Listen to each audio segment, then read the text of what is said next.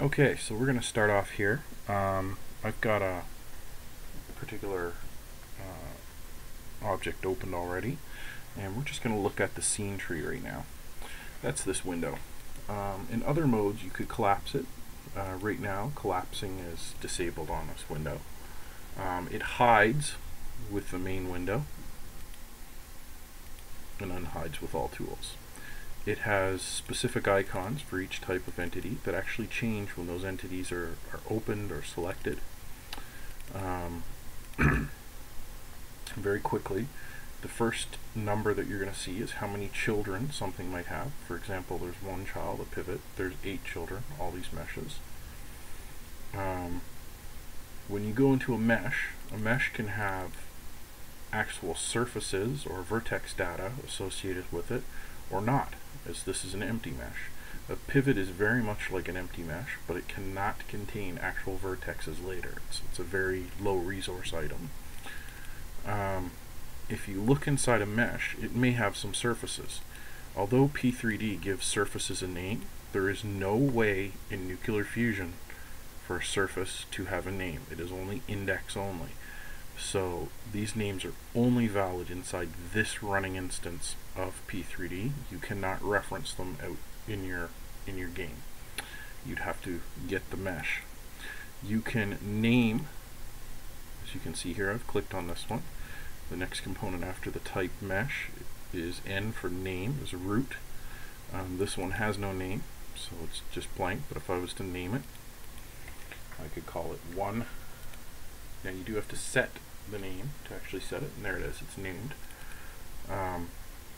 If you manually scan a scene because you think something might have updated and didn't force an update, you will be required to actually pick something from the tree directly from in the tree to reactivate the rest of the user interface.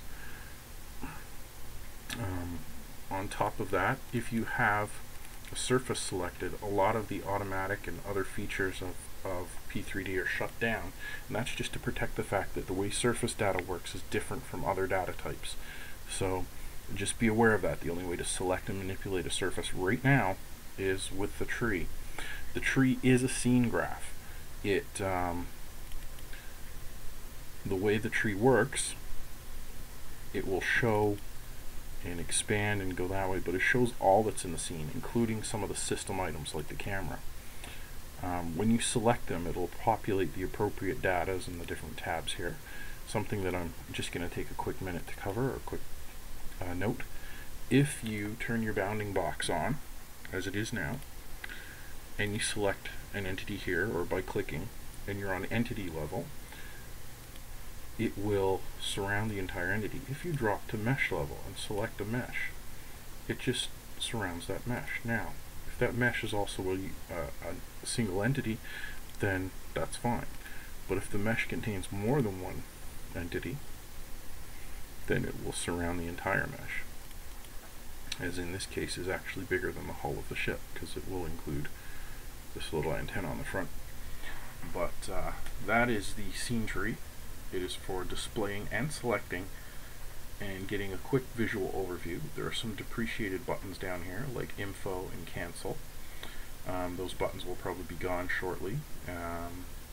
Edit info just used to pop this window up, and if you had a selected item, it will open the same thing that extended info does, which is if it's an item that is compatible with the info system, it'll spit up the as previously shown, the details. Now that's all about that for the tree. We're going to close that down now, and we'll go a little bit more into some of the other options.